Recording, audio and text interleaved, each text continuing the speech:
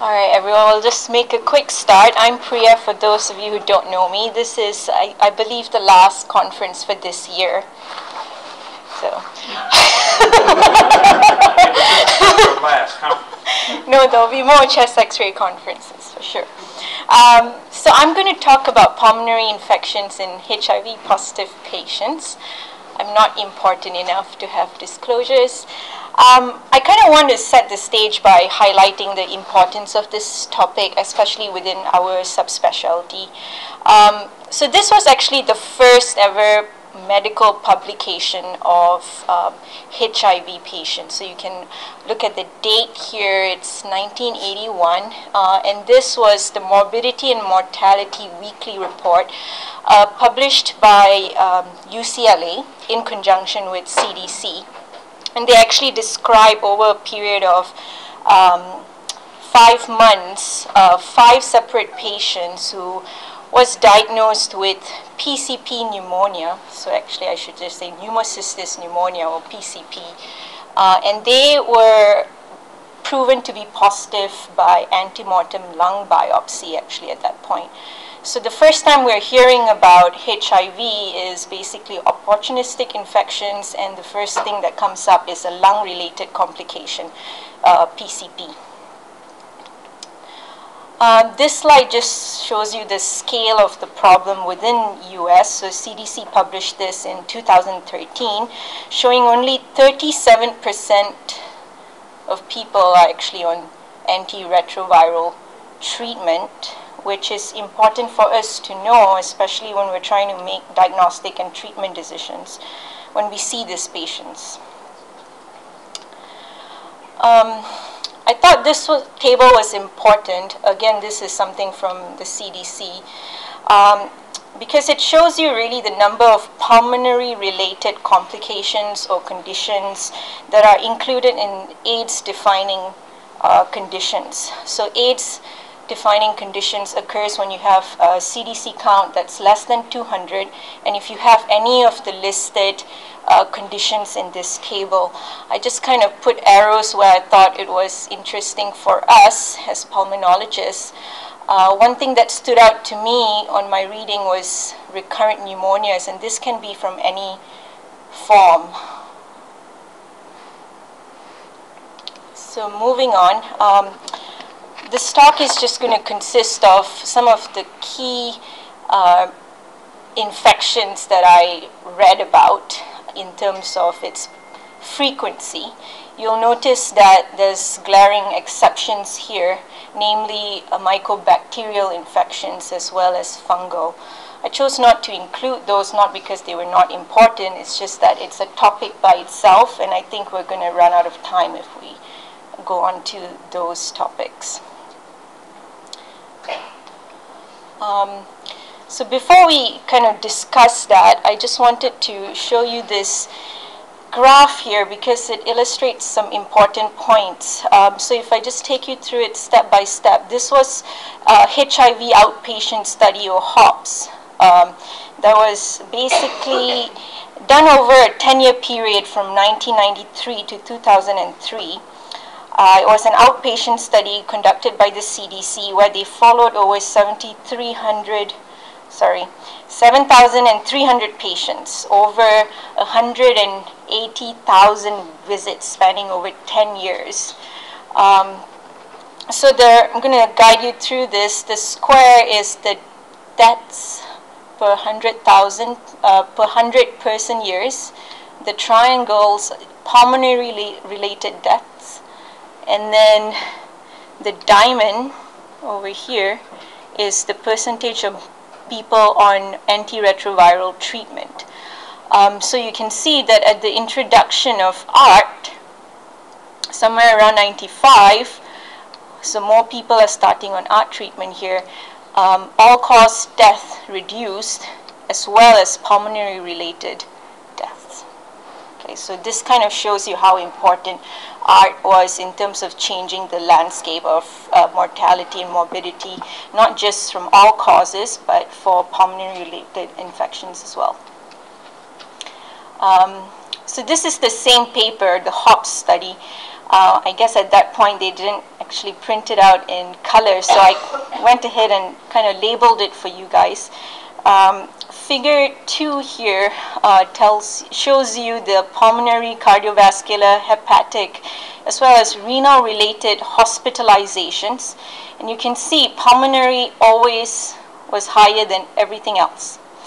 But after ART treatment, the percentages of pulmonary-related hospitalizations went down compared to other conditions. Actually went up. And on figure 3 here, it kind of shows you the different types of pulmonary complications that patients were having. So number 1 is all pulmonary conditions. 2, due to PCP pneumonia. Number 3 is non-PCP pneumonia. 4 is kind of airway-related diseases. 5, TB, and 6, lung cancer. So you can see here for PCP started going down as the years progressed with ART treatment. And number 3, so non-PCP pneumonia started increasing with the advent of ART.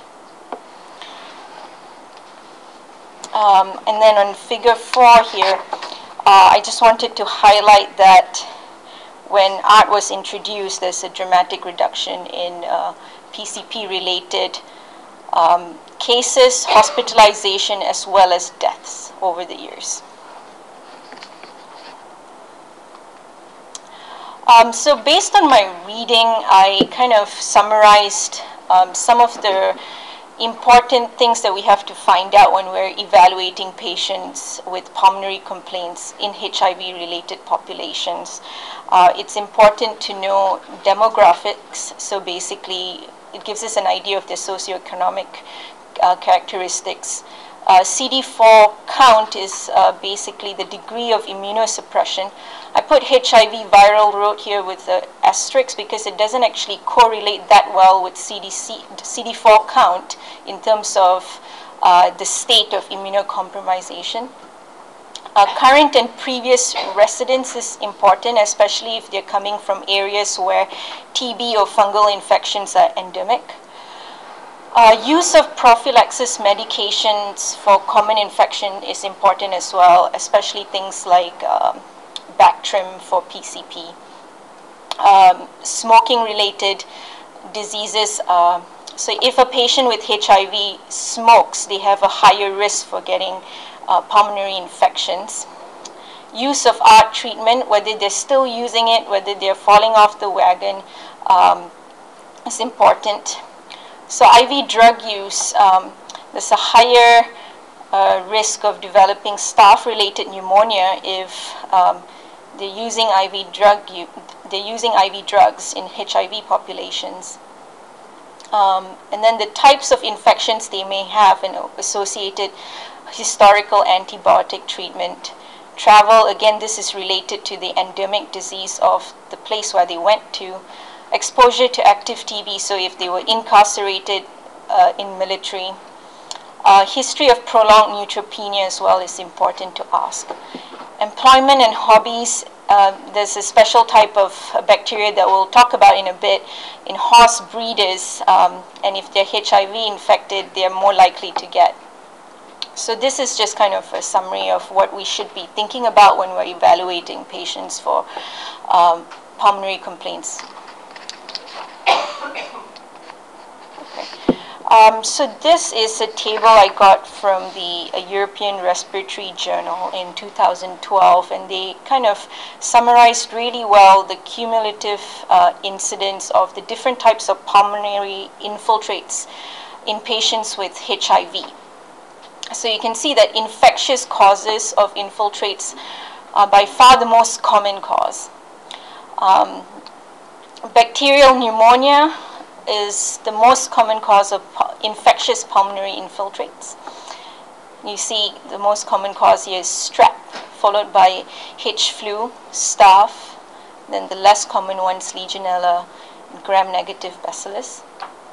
PCP is in a category by its own, and we'll talk about it why so in a bit. And then comes mycobacteriosis, and all the different types. TB is the highest. So this is the continuation of the same table. We have viruses that accounts for about 5% of all infectious pulmonary infiltrates. CMV being the leading cause, followed by influenza. Then you have fungal and parasites, toxo and strongyloides. And then the other causes of non-infectious infiltrates, which we'll not really talk about in this presentation, but there's also pulmonary edema and lung cancer to think about. All right. So I kind of summarize some of the more important characteristics of different types of bacterial infections that are encountered in HIV positive patients. So I'll start off with strep pneumo. So it's by far the most common bacterial cause of pneumonia in HIV positive patients, about 70% incidence. It's the most likely bacteria attributed in community-acquired pneumonias. Interestingly, in HIV patients, they have a higher risk of developing pneumococcal bacteremia with strep pneumo. And then once they have an episode of strep pneumo, they're more likely to have recurrence pneumococcal pneumonia of up to 10 to 25%. H. flu is the next most common bacteria implicated for bacterial pneumonias in HIV patients. It's interesting because it presents in a more subacute cause. It causes about 50% of bilateral infiltrates that we see for bacterial pneumonias. Staph aureus usually occurs in people who have a history of intravenous drug use. And in HIV patients, it's interesting because they tend to have more complications related to Staph aureus, namely bacteremia, endocarditis, septic emboli. And then Pseudomonas, interestingly, it's community acquired, especially if your CD4 count is less than 50. So very different from immunocompetent patients who kind of develop this if they're in hospital. And then some of the more uncommon bacterial agents. So Legionella, 40 times more than general populations. Rhodococcus. So this bacteria is actually implicated in horse breeders who are HIV positive. I grouped Rhodococcus and nocardia together because looks like they're very commonly misdiagnosed as TB, fungal or malignancy initially because the upper lobe predominant and they are weakly acid fast positive. They kind of recommend that we do brain imaging when we have patients with Rhodococcus or nocardia bacterial pneumonia because there is a tendency to embolize to the brain. And then the atypical pneumonias are very uncommon even for HIV patients. So when we talk about bacterial pneumonias, I'm sure all of you are thinking, what's the recommendation for vaccination in HIV positive patients? So this is published by CDC, and again, they actually recommend that we vaccinate patients with HIV. So the polysaccharide vaccine is the Pneumovax PSV23. They recommend that we actually vaccinate these patients. And then we'll talk about influenza later on in the presentation. So a little bit more about the Pneumovax. So CDC and the literature that I've read so far all agree that if your CD4 count is more than 200, give the Pneumovax vaccine as early as possible, even at the time of diagnosis. IDSA recommends this because they think benefits outweigh the risk. When your count is less than 200, the guidelines are a bit more loose in the sense that they say it can be given. There's been no study so far that shows clinical evidence on efficacy. But there is kind of a reported positive effect if started on art therapy simultaneously. They go on to say that these patients can be re-immunized if the first vaccination was given when the CD4 count is less than 200, and then it subsequently improves to more than 200.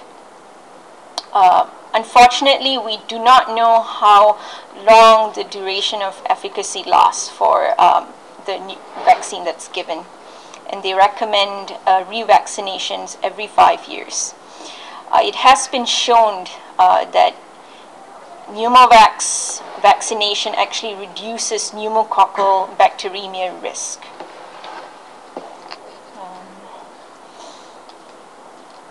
So now we're going to talk about pneumocystis pneumonia.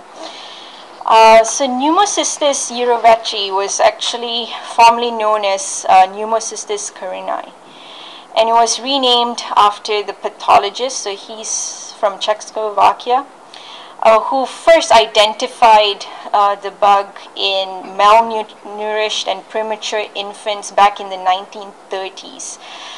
It was renamed because pneumocystis carinii was actually never identified in humans. It was actually found in rats. And then the reason why pneumocystis is in a category by itself is because by analysis of its genes, it was found that it has characters for both fungus as well as protozoa. So that's why it's in a category by itself. However, unlike normal funguses, it actually lacks the outer layer of its carbohydrate outer layer. It's called ergosterol. And that's important because it makes it much more harder to culture. And then a little bit about transmission. So it used to be thought that PCP was due to reactivation of latent infection. So that was thought that you would acquire it as an infant, and it will only manifest itself at the point of immunocompromised state. However, there's now some evidence that there's cluster outbreaks of PCP among immunocompromised patients, which is why we tend to isolate PCP-infected patients compared to other immunocompromised patients when they are in hospital.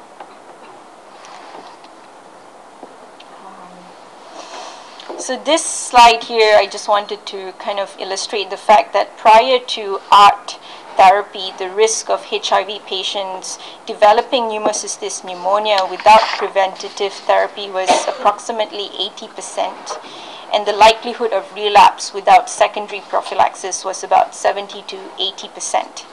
The incidence of HIV-associated PCP in the US peaked about in the 1990s, as seen here in the chart, and then initially declined due to widespread use of PCP prophylaxis. So there's two different things that happened that changed the epidemiology of PCP within HIV-positive patients. So I wanted to talk about primary prophylaxis because we deal quite a lot with PCP prophylaxis, especially in our transplant patient, not so much in HIV patients. But they all share a common immunocompromised state. So there's great A1 evidence, which is basically based on randomized clinical trials, that initiating primary prophylaxis in HIV patients is recommended, especially if your CD4 count is less than 200, or if there's presence of oropharyngeal candidiasis. The first line is Bactrim, just like what we do in our transplant patients. I also wanted to point it out that inhaled pentamidine is one of the alternative therapies. And I found this interesting x-ray here. So this is a patient that has PCP. And it basically shows redistribution of infiltrates to the upper lobes because inhaled pentamidine would distribute on the mid to lower lobes. So he has redistribution of infiltrates. So it still can occur despite being on primary prophylaxis. So just going to talk a little bit about presentation. Acute PCP actually have a very subacute course. Patients present with gradual non-specific symptoms. Most of them complain of fever, non-productive cough, progressive dyspnea. When they come in, you'll notice that they have tachycardia, tachypnea, as well as elevated temperatures. Their exam can be normal. Sometimes you can hear inspiratory crackles when the disease is in a more severe form. So I just wanted to show this radiographs here, a collection of them, because PCP can present in any fashion, basically. So the top one here, radiograph A, is basically showing some fine reticular nodular opacities. And then in B, we have parenchymal and subpleural. Sorry. This one is the more typical presentation, which is bilateral air-space disease. Any guess on C? Anyone? If they see anything?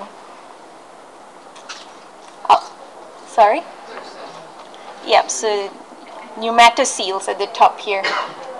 I'll be honest, the first thing that struck me was the nipple piercings. I didn't really see this subtle change up here, but there's bilateral pneumoceles at the top.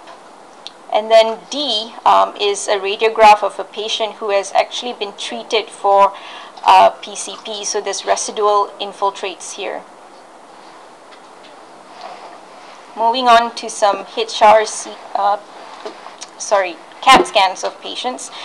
HRCT actually has a high sensitivity of up to 100% and a specificity of 89% for the diagnosis of PCP. So if you have CAT scan changes that indicate PCP, it's almost 100%, you're right.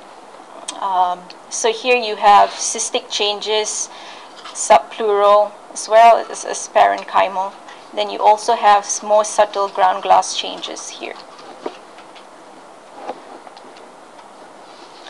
So I wanted to take a second here to talk about some laboratory data that we can get in patients with PCP. So historically, people have looked at LDH levels.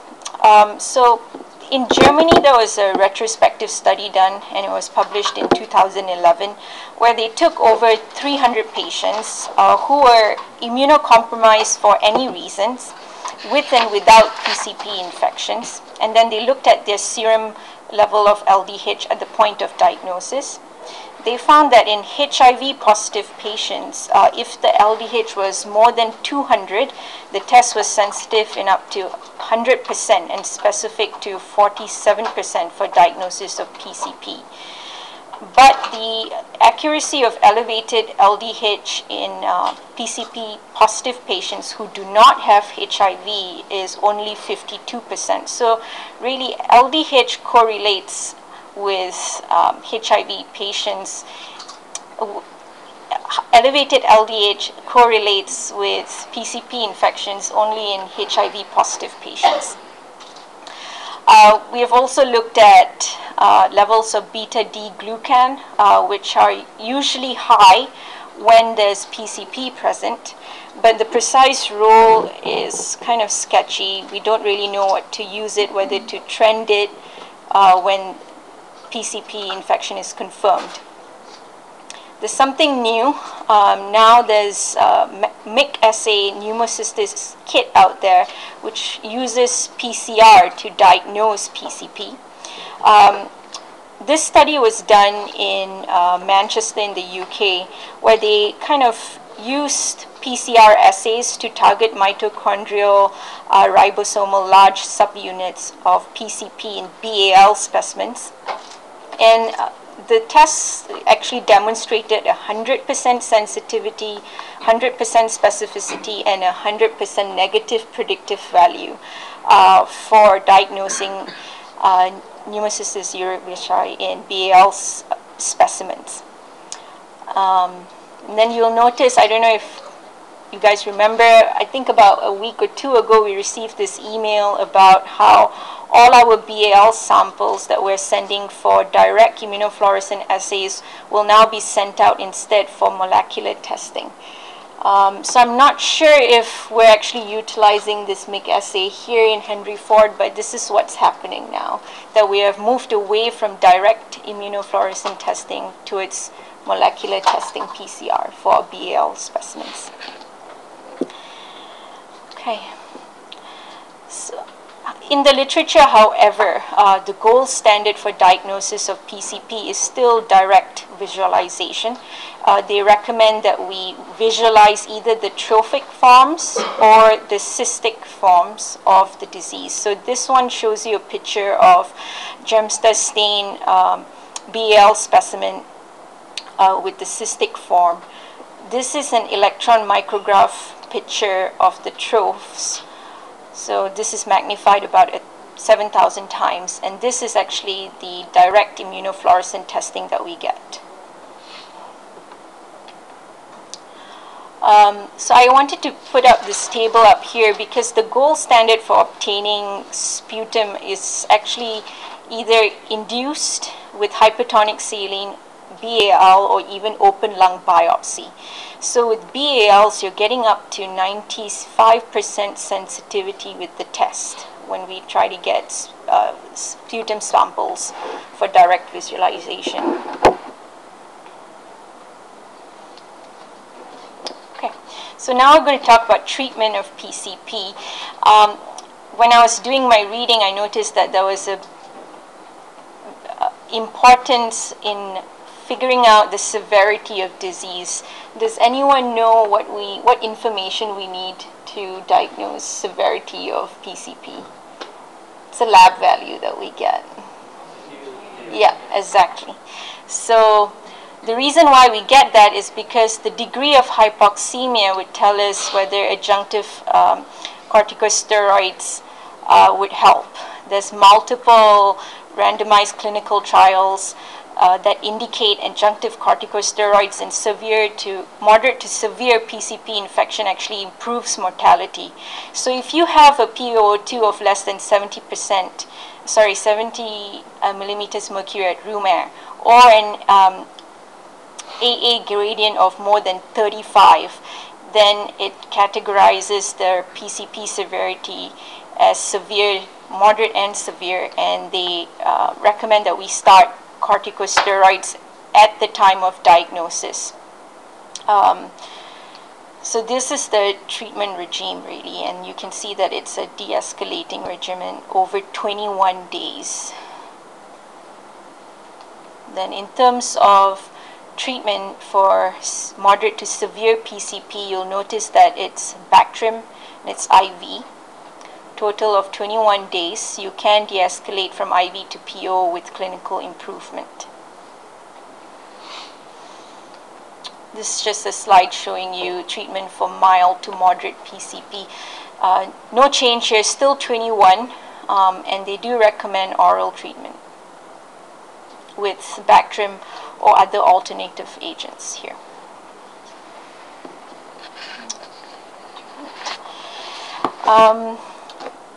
So now I'm going to talk about influenza virus. I kind of put up this picture here. I thought it was quite interesting. This is a magnified view of viruses at 100,000 magnification.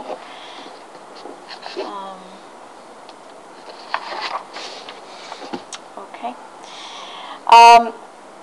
So I think we are all okay with treatments and what to do with patients, but what about primary prevention with vaccinations? It's a kind of a controversial topic because we all wonder about whether patients with who are immunocompromised will actually mount a serologic response when we give them vaccinations. The Advisory Committee for Immunization Practices and the Department of Health with CDC all recommend inactivated trivalent influenza vaccinations for HIV patients regardless of their CD4 count. The thought process is that you can actually reduce complications that are related to influenza infections, especially those who have AIDS. And it will reduce the amount of respiratory symptoms a patient has, and also documented influenza illnesses. However, there's the question about suboptimal antibody responses, and I think we all know that we cannot give live attenuated intranasal influenza vaccine FluMist to HIV-infected patients, but you can actually give them to their household contacts as long as they're not immunocompromised. So I just wanted to talk about this study basically, which was a study, the only clinical trial done to look at the efficacy of influenza vaccination in HIV patients. So this was published in the Green Journal in 1999. You'll notice that there's only 100 patients total in this study. And then I think the interesting question is, we all want to know what the response is if your CD4 count is low. However, in this study, you can see that the patients with significant immunocompromised state, which is CD4 count less than 200, is a very small amount of patients that was enrolled in this study, in the vaccine and in the placebo groups. They go on to say that there's a statistically significant increase in your titers, which is basically defined as 4-fold increase of your antibody titer. However, you'll notice that there's only about 12%, 29%, and 36% responses in the 3 different types of influenza viruses.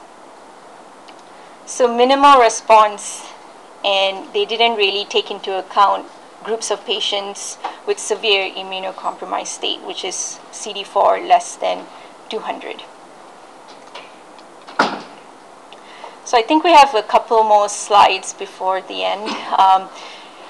This table really serves as an aid memoir, basically looking at the type of infections that are associated with different CD4 counts. You can see that the number of opportunistic infections actually increases as your CD4 count decreases. So when you have CD4 counts more than 500, you're kind of prone to things that is common in the general population in immunocompetent patients. And then if your CD4 count is less than 100, you have more uncommon infections like disseminated MAC, fungal, CMV, as well as herpes simplex pneumonitis. I think this is kind of almost the last slide here. I think this will serve us well in our chest X-ray conference not long from now. This kind of categorizes the types of infiltrates that we see on CT as well as chest X-ray, and also the acuity of the symptoms and what type of infiltrates we see for each different organisms. Right, I just wanted to thank Dr. Swidrak for help with this, and I'll take questions now. Did you find any information on the vaccination with H influenza? The vaccine for that was, we started vaccinating for that in the 90s. So most of the people who should be catching HIV now, they get vaccinated for that. Did you find anybody? So you can vaccinate anyone at any point, regardless of their CD4 count. For H influenza, not for influenza. For H influenza. Yeah, hemophilus influenza. Or I think there was a slide. Sorry, I misheard you. I don't know what happened here. I think I had a graph with all the different types of vaccinations. I mean, it's usually recommended in children, so it's not. Yeah. The only ones you'd be missing are the patients who probably caught it early and may not even, because otherwise if they were children in the 90s or younger, they get those kids. 90s are never going to get those kids, right? But they get older than. Yeah. 90. I think it costs like, what, 20% of Mm-hmm. 20%, yeah.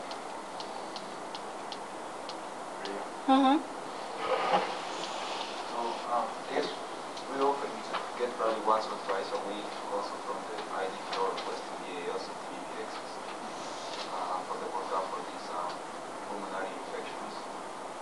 Any evidence behind doing transbronchial biopsies of these patients? The only article I read a while ago was from the early 90s, and at that time they were recommending that probably doing TBX would increase the yield for finding an infection, but with the new diagnosis tests that we have now, still indication for transbronchial biopsy. So all the kind of evidence that I've looked at so far kind of looked at BAL samples or induced sputum and open lung biopsy using the DFA technique, so direct immunofluorescence. I think the technology for the PCR is still kind of new and it's only being adopted very slowly, so I didn't see anything comparing open or even TBBX biopsy compared to using PCR on BAL. But the sensitivity is almost 100% for doing PCR. So I think maybe later on we wouldn't need to be doing TBBX. I mean, that's my gestalt. But. Some of that data regarding the biopsies, I'm not sure about here, but over at the DFC, we would do BALs and things of that nature, and they were consistently negative. Patients then underwent open lung biopsy, and they were consistently positive. So I ran a test one time where I did a bronchoscopy. The ID department was always running us for not getting the diagnosis. So I said, let me shut this up right away. So I did a procedure, took a sample, carried it over to a friend of mine at Hudson Hospital, who ran it under the table for me. It was overwhelmingly positive. And we sent it through the regular system at the DMC, which is a receiving hospital and Harvard Hospital. No, it was a receiving hospital, and it was negative. Of course, crap hit the fan. Their staining techniques were awful. So that's what was happening. There was a quality issue with regard to the lab that did the test. So, but after that, we would just do the BALs. Back when I was doing that was a few years back though, and they had it. It was positive, and we didn't need to do biopsies of that nature.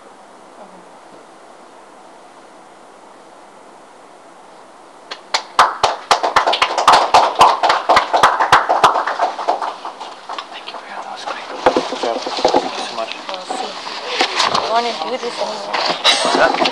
It took too long. That was good though. That was awesome.